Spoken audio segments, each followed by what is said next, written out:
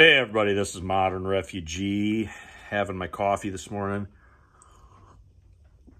and getting my fire going here, starting my day. And I've had people ask me questions recently here, and I've had these questions in the past before, and I wanted to do a couple of videos answering these questions, at least from my perspective.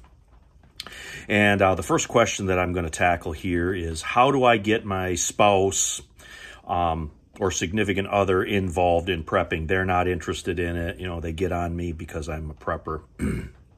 And this goes for sort of spouses, in my opinion, and it also goes for basically non-prepping people who aren't into preparedness. And over my experience, it boils down to two things.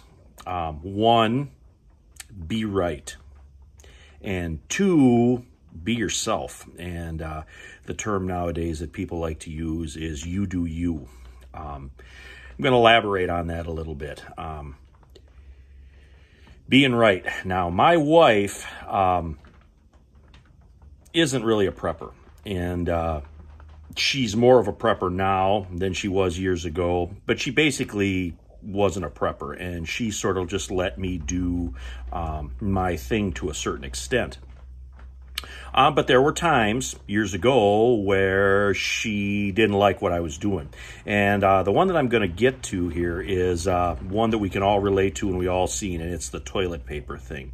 I would, buy extra toilet paper when on payday or whenever I had a little spare money, and put it up. And there were lots of times I got chastised for that. She chastised me, and she said, "Why are you buying so much toilet paper? Why do you have this toilet paper? We don't need any of that. We could spend the money on something else." And I said, my reasoning behind it at the time is most people in North America have never wiped their backside with anything but toilet paper. And if something happens, they're not going to basically even know what to use other than toilet paper. So I can foresee toilet paper being one of the first things that's going to go if there's any type of panic. And unfortunately, I was right. And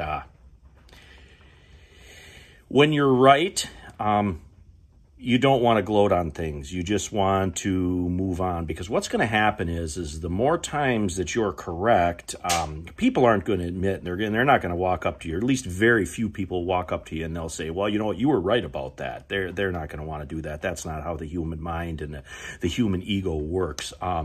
But what I found out over the years, the more times you're right, the more often people are going to start coming to you for advice. They're going to ask you, how to handle this situation, how to handle that situation. I'll give you another example. This goes back to the beginning of the pandemic. And we're talking the end of 2019, the beginning of 2020, before March of 2020. I said this to different people before. I said, "Hey," this has the potential of being serious. I think, you guys should, make preparations for such an event." And I got called a lot of names. I got called fearmonger, that kind of stuff. And you're not really a prepper unless you've been called fearmonger. And it's sort of a badge of honor, I guess. But then a couple weeks later, the store counters were shipped bare. Everything was locked down. Shipping ceased. People were waiting in line to get into the big box stores. Again, I was right. And nobody ever came up to me and said, "Hey, you were right about that whole pandemic situation," and I don't expect them to. But again, more and more people started coming to me for advice. They'd say, "Well, how do I handle this? How do I handle that?" I'll give you another example. Back in 2011, when we got a generator here for the house, we had a power outage. I said, "You know what? There's problems. I see problems with the power distribution network. I don't see them going around fixing and replacing poles and replacing wires and stuff that's looks like it's about ready to fall down now. I'm pretty sure they're not going to fix anything." I said, "I think we should have a generator here to run basic stuff." I had people tell me then, "Man, what do you want a generator for? Why are you spending that kind of money? We don't have that many. Why are you spending that kind of money? We don't have that, we don't have that many power outages around here." I didn't listen to them. I just said, "Well, I want a generator." We want to take some time and takes money to get that stuff around. Can't do it all at once. Got to do it piecemeal. And I was myself. I did me. And got our generator. Took a year or so for us to get everything hooked up and pay for everything. And now we got a pretty good sized portable generator here where we can run the power for a few days, maybe even a few weeks if the power goes out. Well, then as time marched on, 4 years, 5 years, 6 years down the road, we started having more and more and more power outages. Now I drive around the neighborhood and I see on pretty much every other house, I see a Generac. Did anybody ever come back and tell me, hey, you were right about that generator thing?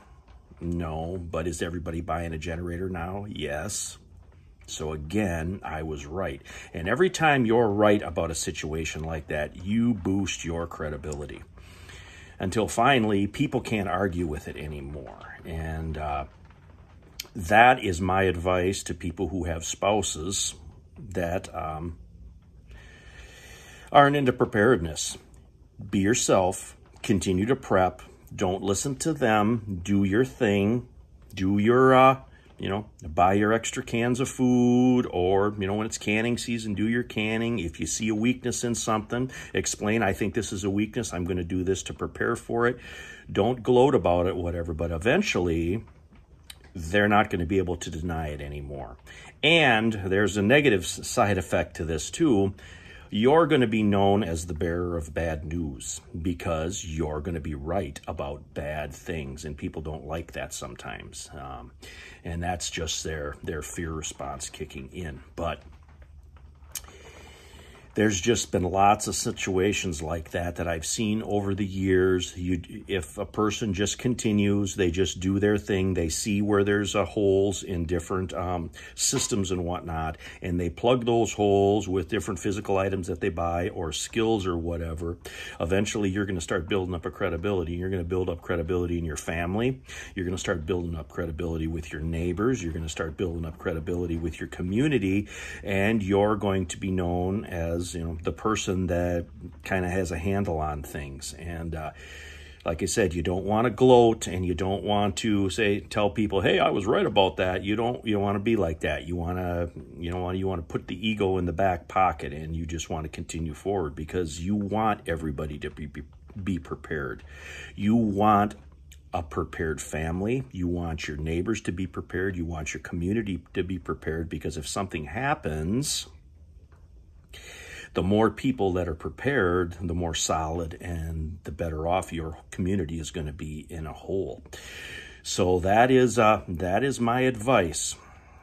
As for people that have non-prepping spouses and stuff, be right and continue to be yourself, and you continue to do what you need to do to get your things squared around. Like I said, you're gonna get a little bit of grief until bad things start to happen. And when bad things start to happen, hopefully, God forbid, they're not too bad that causes major problems. But the more times that you're right, you're going to build that credibility, and eventually nobody's going to question what you're doing. And that's basically the end game of it. But anyway, wanted to do this video and discuss basically how to get people into preparedness, whether they're spouses or they're just other folks that are skeptical of the whole preparedness lifestyle. And it is a lifestyle. Once you start getting into it, you live a certain way. You don't live the way you did before when you're serious about preparedness. But anyway, this is Modern Refugee. Appreciate all my subscribers out there. Hope you guys got a little information, a little entertainment out of this video. Something to think about, just sharing, what I do to get people on board with preparedness, and how I've gotten my wife onto preparedness over the years. Anyway, you guys take care.